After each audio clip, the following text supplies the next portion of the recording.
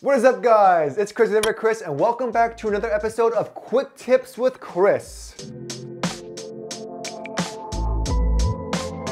Now, surprisingly, Teslas not only have that giant battery to run the car, it also has a smaller 12-volt or lithium-ion battery to run the electronics. Just like a gas car, this smaller battery in the frunk can die over time.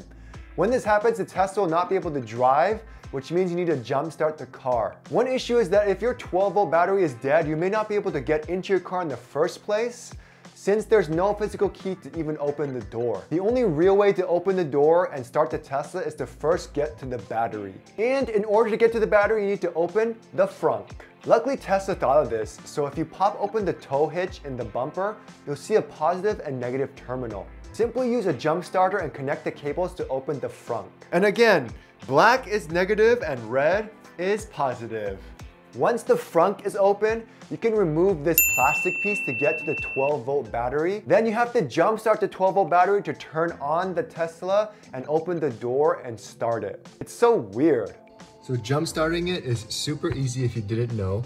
You have the negative side here and the positive side here. Then you're just gonna take your jump starter kit. They make it very easy so you don't mess up. Put the positive one on first.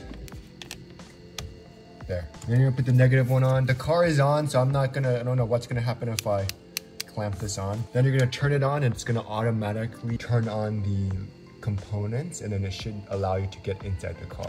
But on the plus side, for all you new 2022 builds, you should be getting a new lithium-ion battery. You'll know you have the battery because you'll see something silver behind your giant HEPA filter. And these bad boys hold a ton of juice, making the chance of it failing highly unlikely. Anyways, thanks for watching my video, guys, and I'll see you guys on the next episode.